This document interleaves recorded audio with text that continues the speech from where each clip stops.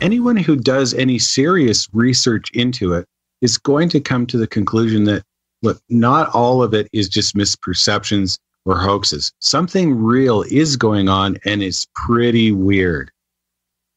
Yeah, absolutely. Absolutely. I saw, this is my only, real, I've looked up in the sky forever. One of my first favorite TV shows was Star Trek. The next one was Lost in Space. So I watched a lot of reruns as a kid, watched a lot of space movies. So I've loved looking up at the stars. And there was one time, I was about 15 years old. And again, we lived way out in the country. Our closest neighbor was about a mile away.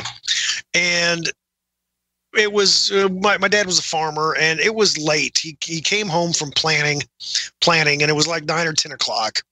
And I heard the truck come in, but he didn't come in. And I said, Jason, go out and check on your dad. And I did. And he was just leaning against the side of his truck, and he pointed up in the sky that of the field that was between our house and the other house, way on the other side of the field. He said, do you see that? And I looked. And there it looked like, you take a hole punch, you punch a hole in a piece of paper. It looked like, there was a giant hole punched in the sky. There were stars everywhere, but this big black circle was there.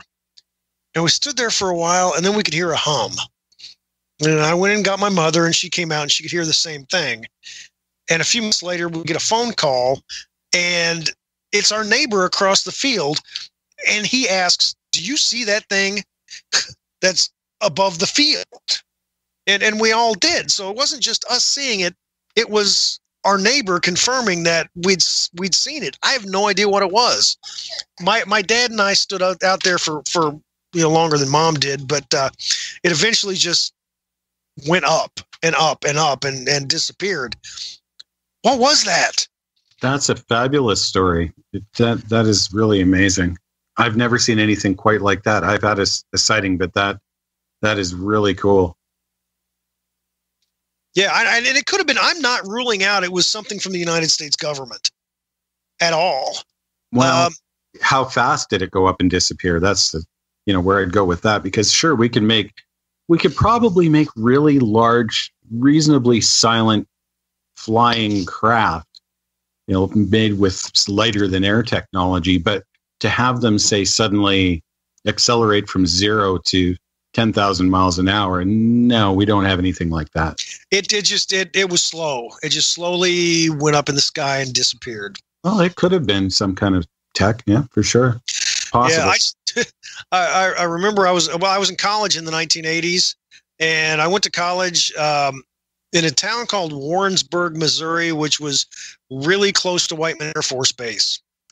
And Whiteman is where they keep the B-2, the stealth bomber.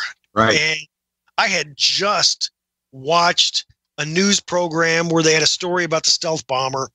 And a couple of days later, I was driving on the highway that was very close to Whiteman, and I saw a stealth bomber in the sky.